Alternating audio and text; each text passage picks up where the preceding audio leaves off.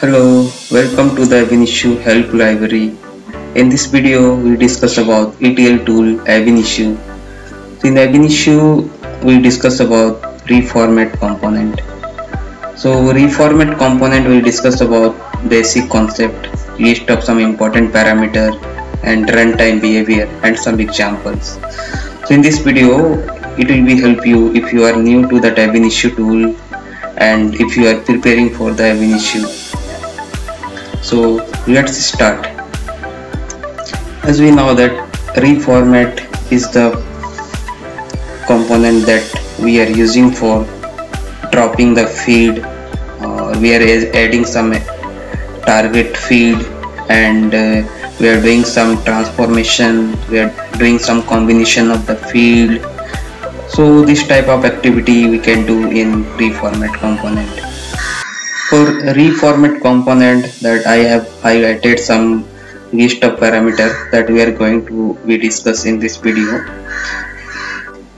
So first we discuss about the count parameter. Why do we require the count? So count parameter, if we are giving to 2, then your output port will be increased to 2. If by default it will be 1. So you can see here there is the output port is there, so this will be increased. So maximum you can give that whatever you required.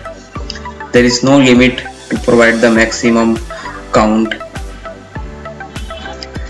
If you giving that output number is 2, then your reject port also will be increased, error port also will be increased, and transform parameter also will be increased. Okay, but log port, that will be single. Next we have select parameter. So select parameter, this is the parameter you use if you want to filter the record before coming to reformat component. It will be filter and it will be passed to the reformat component. Next we have index, output index and output indexes. These two are very important for this component.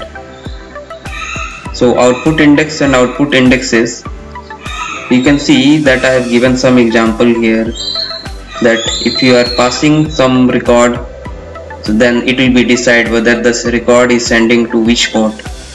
Only one time that record you can send to the output. And output indexes, the same record, single record, you can, if you want, you can send to multiple output. The details we discuss about below in runtime behavior, or some examples we give you. Just this is the high level that I am telling here. Next we have transform. So transform, as you know, that once the component it decide whether which one you are using, output index or output indexes, then it is coming to the transform. So in transform, just we are doing the mapping from source to target, which value you want, or you are doing some modification. So transform parameter, if you do not specify a value, either output index or output indexes, the component send every input record to every transform output port. For example that I have given here, let's suppose you have 2 output port and there are no reject, then 100 record will be sent to one output port and 100 record will be sent to another output port. So total 200 record will be sending to your output port. Okay, so next we will discuss about that reject threshold.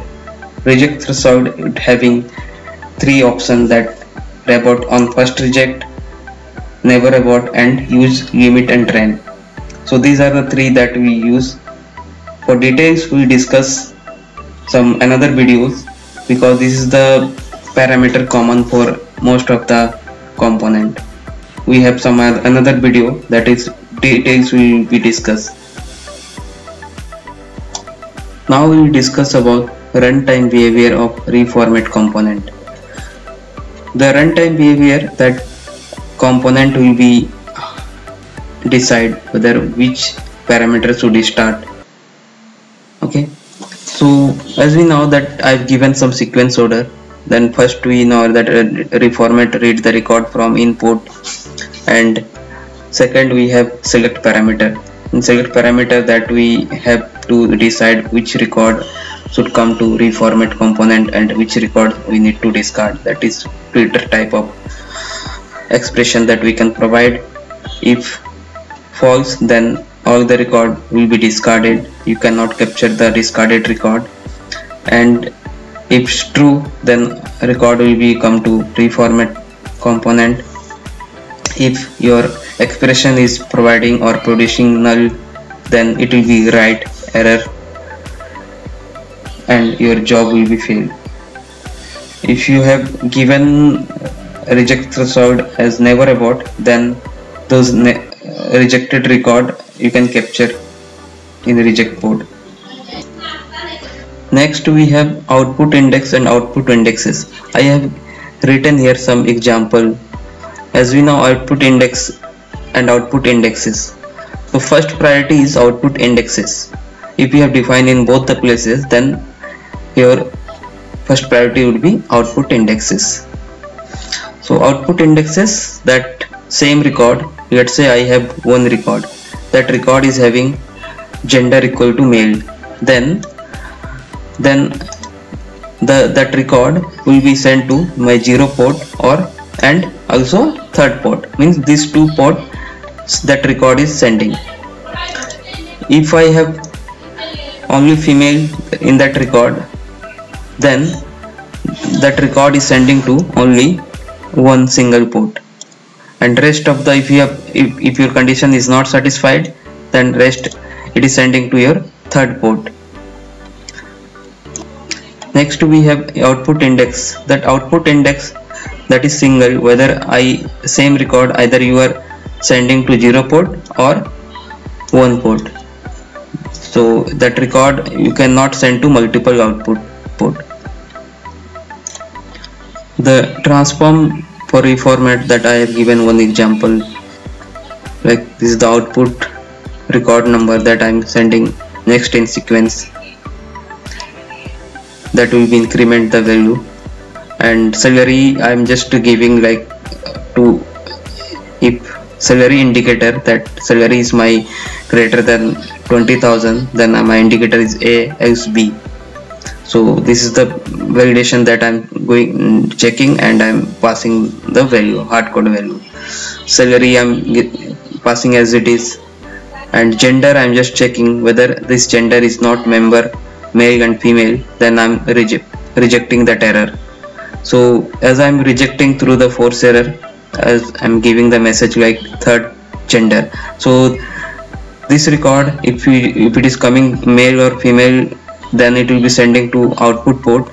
If it is coming some apart from male or female, then it will be sending to the reject port. But make sure that if you are using the force error, then you have to specify the never abort, otherwise your component will be failed.